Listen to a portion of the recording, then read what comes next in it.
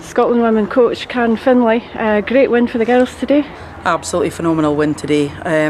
Fantastic. The girls have had to work exceptionally hard since we've been here, and you know they've had some real tough knocks and setbacks in the Six Nations. But today, team went out. The objective was to win and secure a bonus point. Hopefully, if the performance just kept on build, and we scored 5 fantastic tries. 5 fantastic. So we get the win and we get the bonus point. And I mean, as you're saying, some fantastic tries.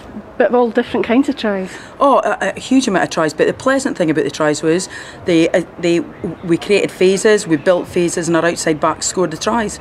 So I'm really, really pleased. And our skipper did a tremendous job to secure the 4th try. Had the initiative to pick, tap, and went herself. Scored for a good 15 metres out.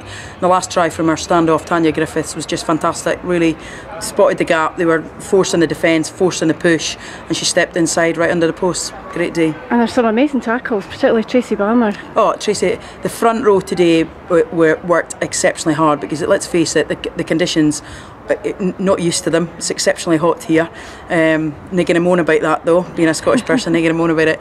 But you know, front row, and Lindsay Smith in particular today, starting hooker, she had the best game I've seen, I think, I've ever played in a rugby shirt for Scotland. So really pleased. And 2 great debuts as well. Oh, fantastic. Sam Bale, early injury on the first half, probably didn't expect to go in that early in the game.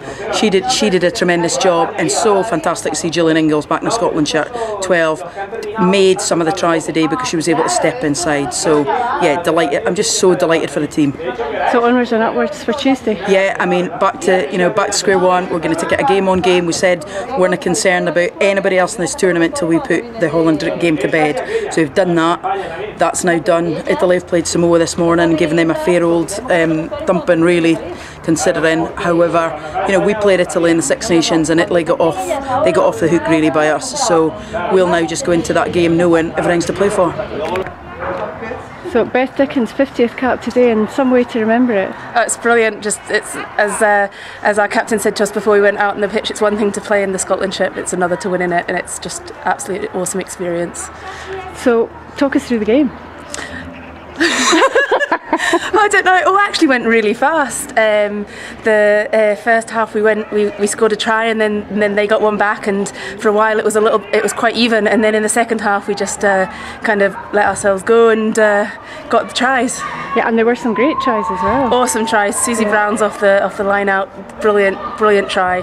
And the ones from our backs, from Megan ran the outside, just awesome. Yeah. And some weather to have to cope with as well.